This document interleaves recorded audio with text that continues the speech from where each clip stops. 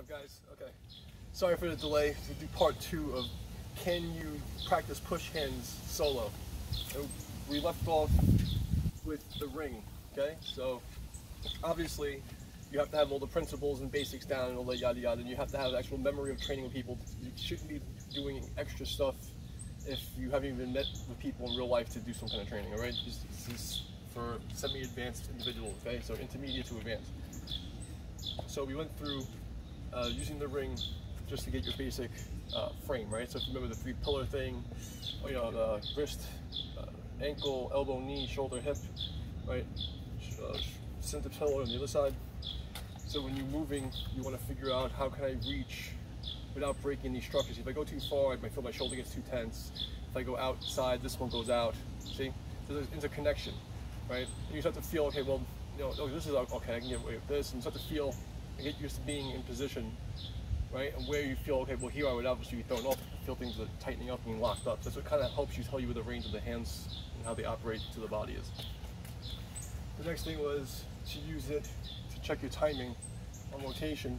Again, keeping that same unison hands to feet method, right? As work on my rotation. This is very basic silk reeling, okay? Which should be done in every part of the form. But the idea is that I want to make sure that I'm not lagging. The idea is I have that connection, moving my body in one unit. Then you can use it to practice pung.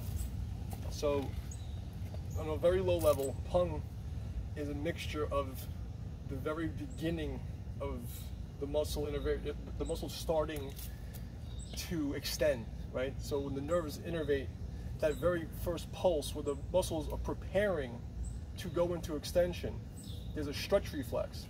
When you couple that with the reaching stretch, which opens up everything else, and you mix that together, you get that feeling of what the arm is doing in pump, right? It's more complicated than that, but we're just gonna isolate what the tendons in the arm is doing. You put your hands in the ring, and you just wanna do that little stretch, okay? Stretch, stretch, stretch, fine. Now when you get that feeling done, take one side and you're gonna pull, and you get that same resistance, but you're gonna stretch. And then over time you can test by letting go of the ring, okay? If you let go of the ring and your arm follows the ring, obviously you're in extension, you're not reaching, okay? You're not in the stretch reflex, okay? So just trying to find the stretch reflex and the bone structure. And again, obviously you have to have all the basics to stack this upon, right? You have to have your closed kinetic chain, and obviously feel that ground pad. You shouldn't be feeling this, you should be feeling this in your abs if anything, okay? So that's a good way to practice the tendon concept, okay, from a mechanical perspective. So I'm going to gently and then stretch and reach. So it's a combination of the beginning of extension with a reach, okay? That's like, physiologically, that's what's happening to your body when you're doing pung. I don't care what anybody says, you're a bone puppet, okay? If you don't use any muscle, you're insane. You can't stand up without using muscle, all right? And something that people understand about being soft, the best exercise, calisthenic-wise, to add to your push hands is just a simple plank. Just a straight plank, and plank in different positions, okay? It's just that. And you can say, oh, that's all standing tree poses, all these standing poses, all they are planks.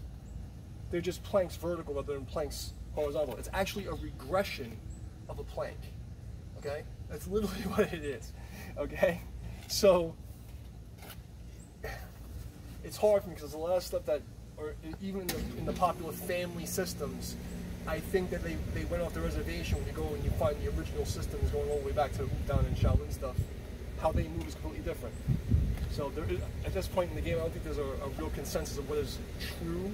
There's practices and lineages, but none of them can be authentic or real or the ultimate anything, you know? So take this with a grain of salt. Okay, so you got that, fine. So you have the rotation. So now we'll go back to rotations, and we're gonna add that feeling of pung and practice carry around without losing my position, see? It's a lag, right? I want everything to move one unit. Okay? You can also practice your forms, and obviously you're not going to do the form exactly in the frame, but what this will be able to do is just to see as a timing measurement, to play with the form, carrying the chi ball, doing ward off, and seeing if you can get your center to match the ball that you're carrying. Right, now obviously you're going to have to modify the form a little bit, but the whole point of this is not to do the form correctly, it's just it's a synchronization exercise with a toy. It's a game, okay? It's not supposed to match your form. You know, you have a concept that's similar to your form, all right? If you're doing Chen style, you have like that going the monk, does this, cope, whatever the fuck it is. You have all these moves, you have this rotation, you see there's a lot of these rotations. Some of them are opposite, right? And you can use this as a tool to measure the rotations. So obviously going back to push hands, the more synchronized you are dealing with incoming forces, and the better your structure is. Like we said in the last video, you can't train, what you're missing from the training in push hands with a human is the natural load of weight, the mass, and also the intent of the person. Okay? So the way a human's body's weight is loaded and the interaction electrically, when you touch someone, the sensitivity, and it sounds like a weird thing, people don't really understand this, but when you can actually read the vibration of the person. So you subconsciously, it's not something you can think of consciously, you feel what they're going to do. It's like their body talks and you're listening to them. It's listening skill. Tinging is literally, you're listening with your hands. It's very similar to reading Braille, right? And anybody who fights, even like if you're doing stand-up, you get a feeling just from the shifting of their weight. You kind of know what's going to happen, and you already you have like, it's like RoboCop or some shit, and you just sense like the path of the kick coming. You just know, you feel it. You know, so it's something on a subconscious level that you get. Anyway, so we did those two things, the pung, which I thought was actually the fourth thing. Right. Cool. Now with the medicine ball, this is a 10-pound medicine ball. The only thing I'm gonna say before you even try to do anything, you never want to try to weight load anything with your thumb down. So the internal rotation elevation is the death of your shoulder. So bringing your ear up to your shoulder like this and doing anything, or having your thumb down and trying to lift above your shoulder will wreck your shoulder. It's a bicep tendon that injects you up. So you can pretty much do any move except that. Okay? Now this will be pretty heavy for most people, so I would suggest just pin to the wall and slowly pull it. If you just know you don't want to move. So your first goal is to try to figure out how much energy you need just to hold it in position. Okay? And it's going to want to move. It's a round object on a flat surface. Okay? And then once you find that, just chill for a bit. Don't push into it. Don't, if you notice you take too much away, it starts to do that. If you push too much in, you're going to burn out. So you just got to relax and figure out how to get your shape to hold fine. Once you get that, fine. Okay? Kind of a little isometric. Once you get that, you start to roll the ball in circles, small circles at first, okay? Once you get that, you're going to start to roll yourself around the ball.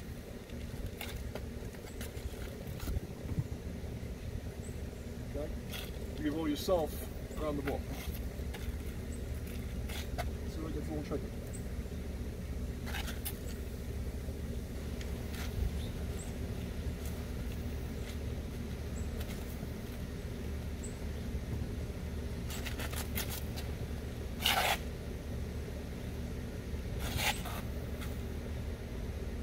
Okay?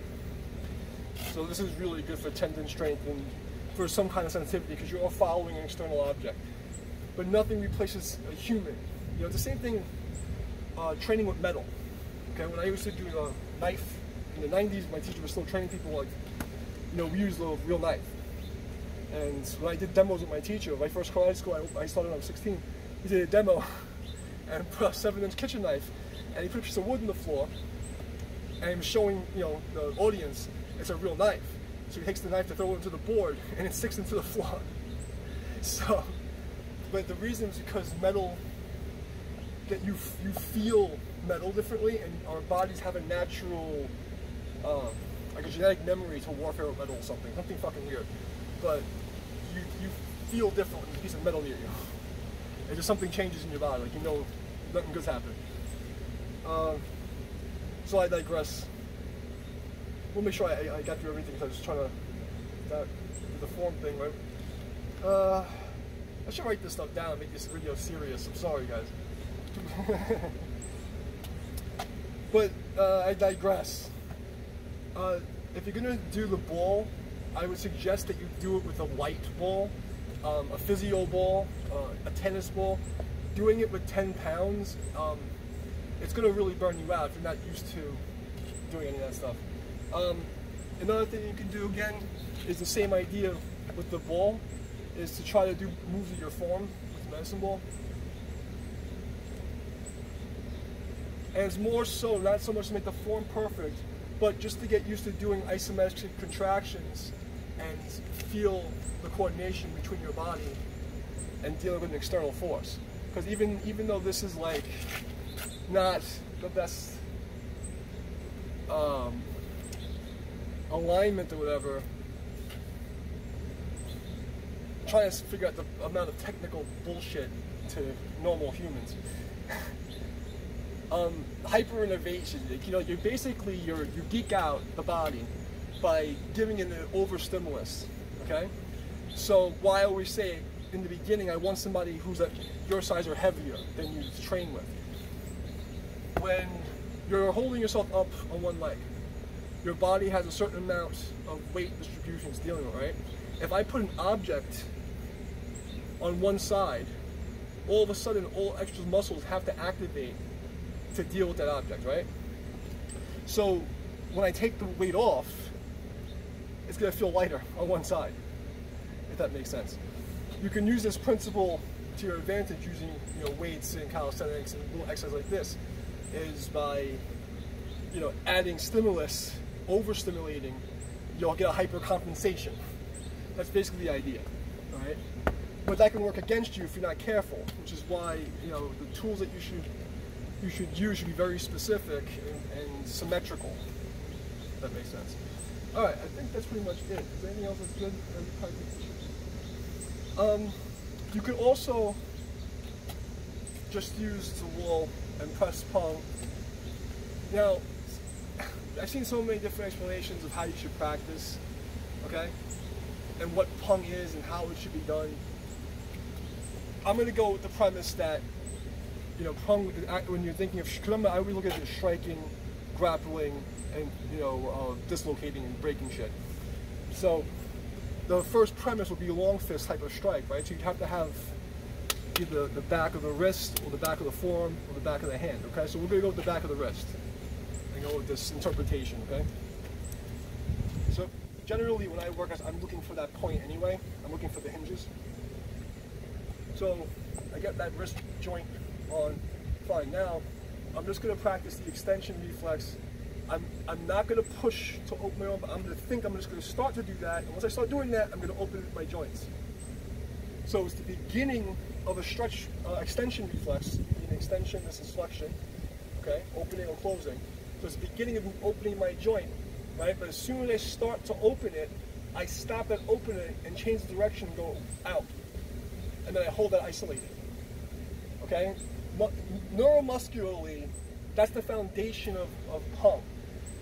Now the relation from the hand anyway, the relation of how that works to the rest of the system is where it gets complex, okay? And this is where you have to deal with all this rebounding and all this other stuff. But just dealing with the structural components of the arm to create punction, this is basically what it is, okay? As I'm about to open my arm, but as I start that contraction, I turn it off. It's like not even turn off, I don't let it turn on. It's like it's about to, it's like I put the gas on, and I'm just hitting the gas in the car, but I don't actually touch it. It's like it's barely touching. So then that's activated, but it's not really on yet, and then I immediately go to my stretch. All right, and that's why I get that frame that allows me to do the rest of the components internally. So to practice that, I'm going to start by just reaching. I'm not trying to push myself, okay? I'm just trying to feel where there's a point where I start pushing, and then from there I'm going to stretch open in all directions.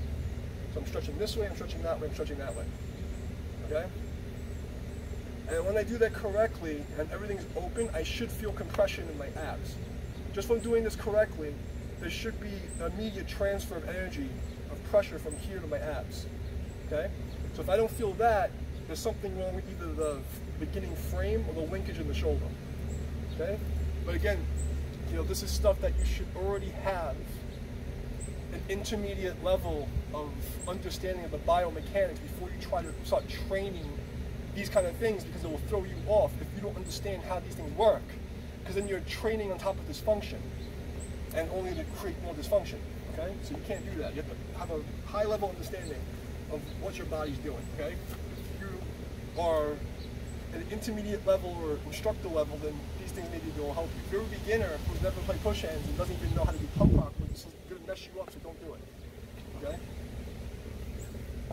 I mean, this might not so much, you know, but all the things combined, get your shit together first. Okay. So, got my root, blah, blah, blah. I'm assuming everybody knows ground path and all the other stuff, okay, so I'm not going to talk about it. So my contact point, I feel ground with my front foot, my back foot, the distribution of what I'm doing. Okay? Now once I make this opening, I can't even do it separate. I automatically fill up my whole body at this point. So as soon as I fill up this one wants to fill up. It's just reflex. But the idea is that as soon as you feel compression in one place, you feel compression in all places. And it's very, very gentle, okay?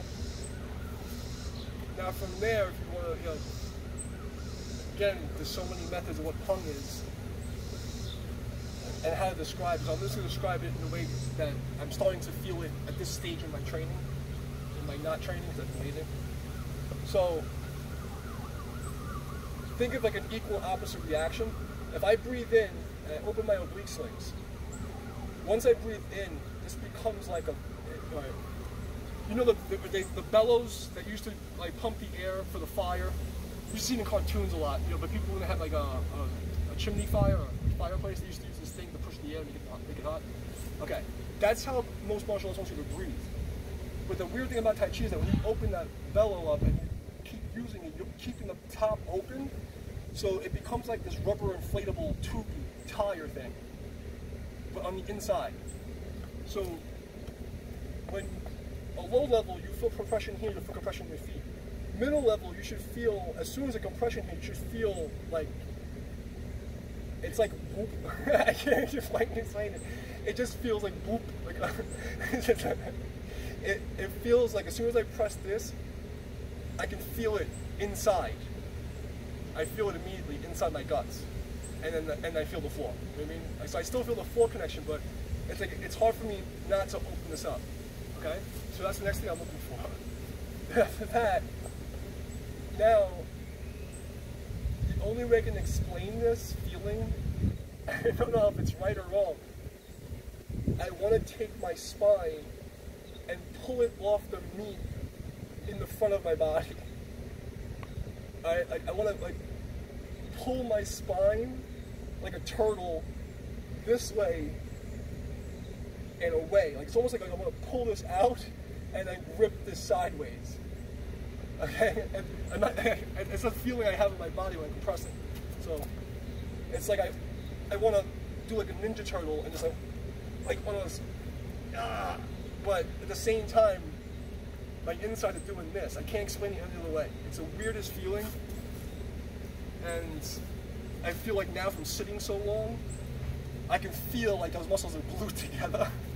So what I tend to do as an exercise is I'll go up to a wall in a cross stance, and I push my hip down, and then I breathe in and I push and open this up. So trying to create space in the QL and the psoas and all the stuff in the front of my spine to the back. You know, because a lot of our movements, interior chain, we don't really do much from the posterior chain. We're getting glued up like this, we're sitting too long, and then you go into push hands, and you need the exact opposite, you know, well it's actually sitting frame, really, but you're doing it in a standing posture. You have a hunchback computer guy, Ninja Turtle frame is where you should really be.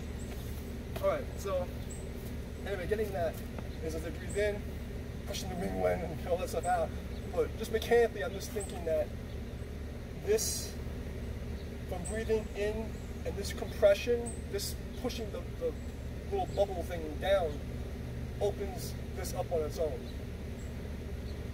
So but it's not like tailbone going down, it feels as if the muscles here are rolling and this is going like this. And that pressure, I think, is, if anything, just really therapeutic. I don't know what kind of bee that is under there, but I'm not messing with it. But I think it's a really good exercise for most people who have, like, you know, tight back and sore back from sitting too long, because it opens up that whole hip and all sort of stuff. So in the front and then in the back. Okay. Good thing is this brush knee, and just do compression in the brush knee, same thing. I'm trying to get that. I feel pressure. I feel pressure. Okay. Because if you don't do that, you can be double heavy. It's like, for instance, when you're on someone's on the ground, you have two options to hit them with a fist. You either go and drill straight through, or you can hammer fist them, right? Which one's safer, and which one's more efficient? Does that make sense? It's the same idea. To finish that point, if someone's actually coming and the head's by your knee, between your knee and your shin, you drop the knee down and you hit them with the reverse punch. Once they're below that, the hammer fist is definitely better. It's an extra nugget because we got sidetracked. Okay. So, alright, so we'll do the other side. You probably can see in the back. So, get neutral, and then. So, some people explain this as rounding the back, which is good. I don't know which video it was I explained this, but when the incoming force hits you and the spine wants to repel it, when you make that C shape, it loops the energy and makes it want to roll. So if you catch somebody with that at the same time, it feels like the way it feels to them, it feels like they're getting thrown in on themselves. Okay? So, I'll do the second way. So here, push my tailbone to my foot. Actually, I'm trying to put my, if I was like a dragon that had a tail, I'm putting my tail on the ground like a tripod behind me. So I'm just letting I'm literally like a dragon, and my tail's flapping around. It's going to be a tripod right behind me. So it's like right there. So if my tail's here, I just want to sit my tail down. And now my tail's on the ground. Right? Okay. So from here, and from here to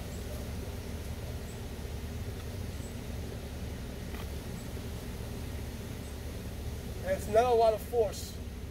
I'm really just trying to feel what's happening inside my body. Okay? Do it with the other side. What I'm really trying to do again is measure the compression inside my body. So the whole point of this is, yes, it's an isometric extension. I'm practicing the concept of the reflexive pump. But what I'm measuring internally is, what does it feel like when I get this pressure system and there's a closed system? Where is the energy in my body? What is inside of my body doing? Like how do my the muscles of my back, literally feeling them expanding? Where's the tension? Like how nasty does it feel inside there? You know, feeling the joints opening and flexing and closing from a reflex from this pressure. It should be a closed system. Okay? I think that's a lot. How much time do we got there, guys? Okay. Yeah, so that's a lot of exercises. Plank is the only exercise. If you're going to do calisthenics, get that planks down. Yeah, that's a lot of stuff. Okay, guys. Anybody has any questions, comments, accusations, put them in the comments below and all that other good stuff. Tell people, like, subscribe, share. If you want to donate, there's links going to be down there below. It's Tao888 on Cash App and PayPal.me/guiding our divinity. All right, guys. Well, see you soon.